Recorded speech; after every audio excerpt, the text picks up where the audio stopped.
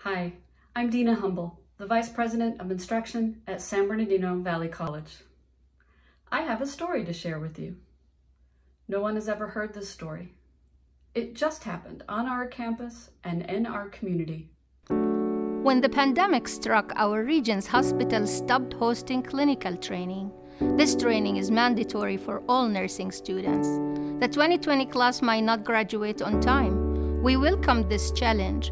In just 2 weeks, our faculty migrated all curriculum to online platform. We located nursing homes to conduct clinical training. We graduated the entire cohort. That is 43 new nurses to be during a pandemic. With all the confusion, I felt scared, but now I feel prepared. School lessons quickly became real-life lessons for me. My training at San Bernardino Valley College was real. Nurses worked through emergencies, and COVID-19 showed me that.